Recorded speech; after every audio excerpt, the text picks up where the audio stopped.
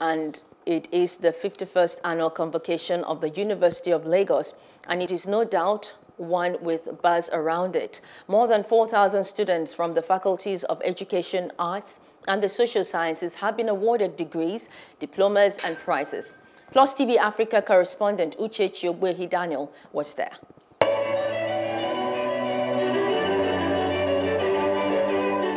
After years of hard work and diligence, this set of Nigerians are happy to be graduating. Their convocation at the University of Lagos marks a transition from the toil of academics to the wider world. This convocation was meant to take place in the first quarter of 2020, but was shifted because of two major issues: management crisis in the university and the outbreak of the coronavirus. Against all odds, the award of degrees, diplomas and prizes for graduating students across all faculties and levels is kicking off today. Dr. Fasi Yusuf, representing the president of UNILAG Alumni Association, administers the oath of the Alumni Association on the graduates.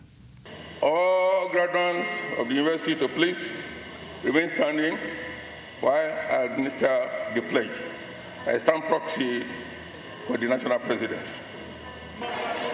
Greater Convocation, greater Convocation, greatest of the greatest of the greatest of the greatest. The best graduating student in humanities, Popola Victoria of the Department of Economics, is leaving the school with a cumulative grade point average of 4.90. She has this to say. I wouldn't say it was easy, but it wasn't unbearable. There were a lot of people, that I met that were impactful, and contributed to my success.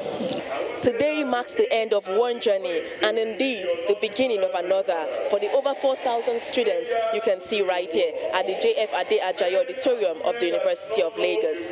These students are transitioning from the world of academics straight up into the job marketplace. It's a big, remarkable day for them. I am Uche Daniel, reporting for Plus TV Africa. Hello, hope you enjoyed the news. Please do subscribe to our YouTube channel and don't forget to hit the notification button so you get notified about fresh news updates.